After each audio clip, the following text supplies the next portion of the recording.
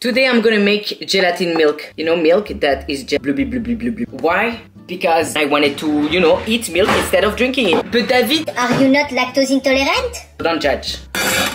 First we're gonna bake a little bit of milk, I guess.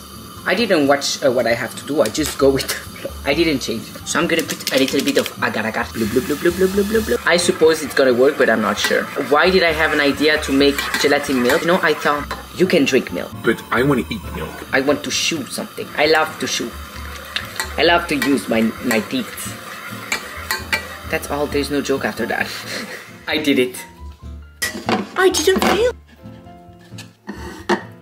This is milk. So now I'm gonna taste it. I wanna know what it feels like to eat milk. It's like cheese without taste.